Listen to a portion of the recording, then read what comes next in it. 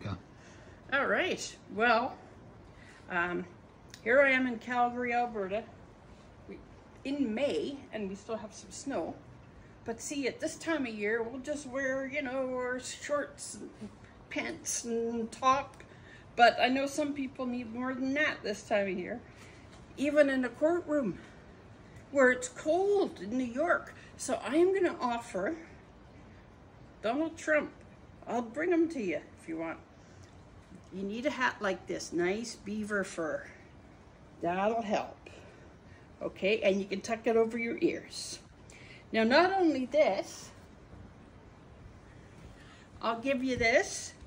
You can use it as a nice little blankie for when you're sitting by the bench and look nice and toasty, and we'll be happy about that.